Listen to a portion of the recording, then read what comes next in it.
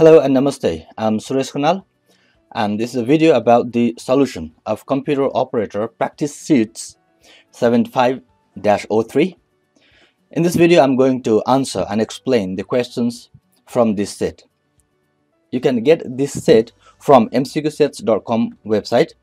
For that, open the browser, and on the address bar of your browser, type mcqsets.com. It will land you to the home page of MCQ sets.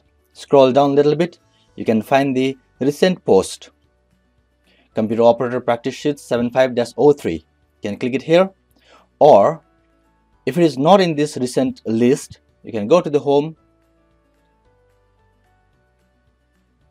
and find the post listed here.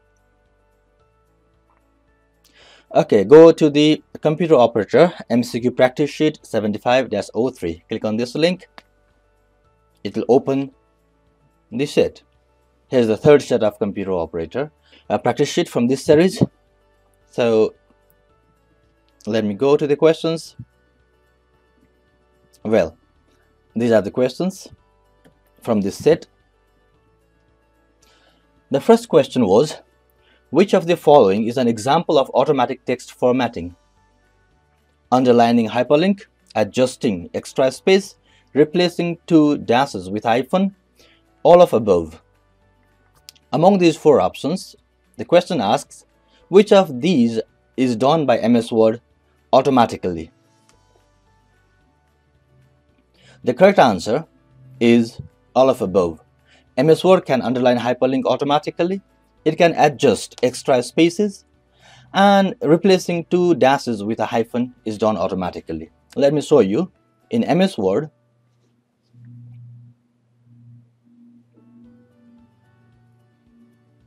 here's my application. Zoom it a little bit. Take it to the left hand side on the screen. Okay, if you type any hyperlink, http://mcqsets.com space, so the color turned to the blue and underline came automatically. So the first option, underlining hyperlink, is done by MS Word automatically. Similarly, adjusting extra spaces and replacing two dashes with a hyphen, how MS Word is doing it automatically? That is according to the settings you configure in autocorrect options. You can find autocorrect options on the file options. In the proofing category, there's autocorrect options button, which will open the autocorrect options dialog box. And when you go to the auto format, it has got some settings to turn on and off, like straight quotations will be converted to the smart quotation automatically. Similarly, 1st ordinal will be replaced with a superscript. And fractions, when you write 1/2, it will automatically convert to the 1/2. Hyphens, dashes with a single dash. And asterisk, bold, asterisk, any word with the asterisk at the preceding and succeeding with the asterisks will be converted. Bold and underscore at the front and underscore at the last character will be converted into the italic. This kind of formatting, MS Word can do it automatically. Sincerely, internet and network path with hyperlink. So because of this checkbox, this hyperlink, it was automatically formatted. That's why the correct answer of the question number 1 will be all of the above. Now let's proceed to question number 2. What type of computers are client computers most of the time in a client server system? Well, in client server computing model, supercomputers, mainframe computers, microcomputers, they are very expensive computers and very powerful computers. They are often used as servers in the central location so that they'll provide service to many other computers. And mainframe and the microcomputers, they are used as clients. In today's scenario also, like the website it is being presented to you is served on a server, some powerful computer on the hosting company. They are using the mini computers or mainframe computers. And we as a user use our personal computers or microcomputers to access these websites. So in most cases, in most of the time, the client computers are the microcomputer. So microcomputer is the correct answer for question number 2. In case of question number 3, which of the following command is used to close the active window? Well, Control F4, Control F5, Alt F6, and none of above. This question and these options are not much confusing here. But if you are given Control F4 and Alt F4, if both those two options are given, then most of the students are making mistakes. Remember that Control F4 is the shortcut key to close the active window or close the active document. It closes the document window, whereas Alt F4 closes the application window. For example, here I'm opening MS Word application and document 1 document. If I press Ctrl F4, this will close the document window. So it's asking whether I want to save it. If I say don't save, then the document is closed, but the application window is not closed yet. But if you press Alt F4, this will close the document window also and application window also. But in case of question number 3, we don't have Alt F4, so there is nothing to confuse. Simply Ctrl F4 is the shortcut key to close the active window. Let's go towards question number 4. Which of the following software applications would be the most appropriate for performing the numerical and statistical calculation? Well, if there is a lot of calculation, you need to work with the numbers or the data statistics, then obviously spreadsheet applications are the best choice. They are the application that can help you, like MS Excel or Lotus or these kind of applications. Because database application, they are efficient. Databases, they are very good to store large number of data, large number of records, and retrieve very quickly whenever you need. The focus of database is the capability of storing and retrieving data as soon as possible, whereas the focus of document processor is to create documents rather than calculating. It is more focused on designing, proofing, and editing kind of tasks. And these graphic packages, they are good for editing and creating the pictures, images, graphics. So spreadsheet, option D is the correct answer for question number 4. And question number 5, special effects used to introduce slides in presentation are called. Option A, transition, B, effect, C, custom animation, D, present animation. Okay, special effects can be the transitions or animations. But the question says that effect is used while introducing slides. That means when a slide comes into the show, that effect is applied. Effects that apply while introducing slides is the transition. Custom animation are the effects that are applied to the different objects of a slide, and they run when that particular slide is being displayed. Once the slide goes, that animation is no more there. Or this animation is not applied when the slide is coming in or slide is going out.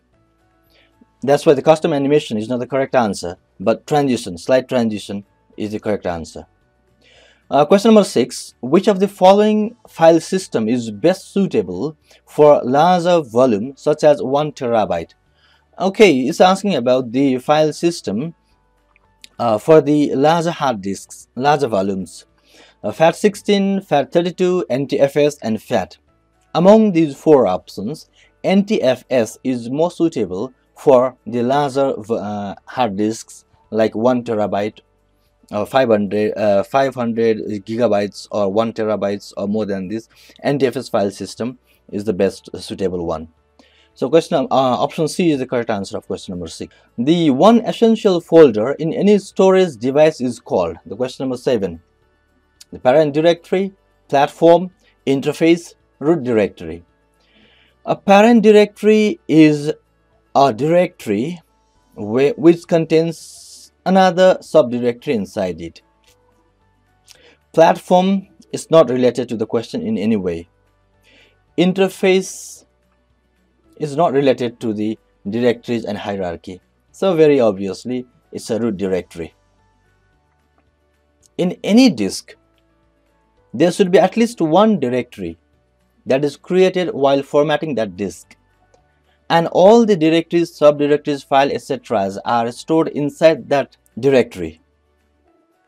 And that directory is the root directory. And root directory in most cases are denoted with a slash, and in case of Windows it is denoted with a backslash. That's why in DOS, when we write cd backslash, we are instructing the computer to go to change the directory to the root. Cd is change directory and this backslash is root. Similarly, when we write cd and dot dot, this is change directory. Cd change to where? This dot dot is the notation for parent directory. Cd dot dot change the current working directory to the parent directory, whereas cd backslash change the directory to the root directory, our working directory, make the root our working directory. So root directory is the correct answer for the question number 7. Question number 8 checks the network address of source and destination contained in the package. Okay, this kind of question was there in the earlier set also. At that question, it was to check the physical address, and here we have got the network address on this question. A device which checks the physical address and forward the data in the network is a bridge or switch. But if a device checks the network address is the IP address. If a device checks the network address and determines which route will be the best for this packet to send, then that device is a router. It's a layer 3 device in OSI model and works in network layer. So router is the correct answer for this question number 8. Question number 9. Which is not a valid for an attribute setting? And the options given here are C, H, S and R. This is a question related to the MS-DOS. In MS-DOS, we have got attrib command, which changes the file attribute. And file attributes is the file properties, whether a file is a read-only file or hidden file or system file, or it's ready for archiving. So those kind of properties you can specify to the file, and these settings can be applied or changed by using the attrib command in MS-DOS. When you simply type attrib and press enter in MS-DOS, it will display you the list of files and their attributes. But when you type attrib plus h and then your file name, it will add the hidden attribute to that file name. That means the file will no longer be listed in the dir command or file listing anywhere. So h is an attribute, file attribute. Similarly, there is another attribute s to mean that the file is a system file. There is the r attribute to mean that this is a read-only file. And we already said h is there for the hidden file. If a file is hidden, it has got h attribute in it. Similarly, there's also a attribute for archive. This file can be collected when you are making an archive or when you use zip commands or any archiving commands. The files having a attribute will be included there. So these 4 are the file attributes, and we have got option A with the C attribute, and this we don't have any C attribute. So option A is the correct answer because it is not valid for an attribute setting. Question number 10. To delete a particular column. To delete a particular column in a relation, the command used is update, drop, alter or delete. This question can confuse you with the drop and alter, because in database you know that drop command is used to delete. But here we need to delete a particular column. That means a table has many columns and you need to delete a column from table, and that can be done by using alter command. Alter table name, drop this field. Well, to delete a column we use the command alter table. Suppose we have table name student, and from this student table we want to delete a field named parent, like parents. So this command in SQL will delete the parents column from student table. So alter table drop parent. Here this drop is the argument for alter table command, for this alter command, and drop is not a separate command in this situation. So the correct answer of question number 10 will be alter, not drop. And delete is not there to change the structure in DDL, data definition language. We don't have delete. Update is not there for the columns, so alter is the correct answer. Question number 10, correct answer is C. Okay, these were the 10 questions from this third set of computer operator MCQ practice sheets, and here some friends have answered these questions, and Rajendra made 9 correct answers with 1 mistake. Similarly, Deepika has given 7 correct answers. So this way you also can answer the questions, and I will check and tell you the result, as well as I'll send you one email containing the correct answers and explanations, a PDF file attached with the email. And there were 2 guys answering this question who made all the answers correct, like Karna Chand. Karna Chand, he has answered all correct, no wrong. Outstanding, very good. Similarly, there is another one also. Who was he or she answered it correct here.